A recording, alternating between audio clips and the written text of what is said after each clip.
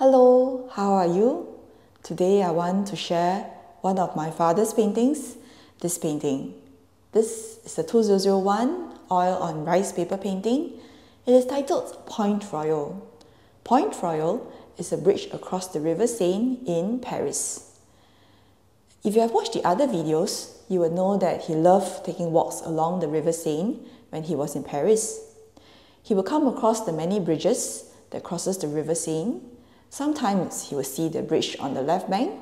Sometimes he will see the bridge from the right bank. Sometimes he will see the bridges in the daytime. Sometimes he will see the bridges at the night time.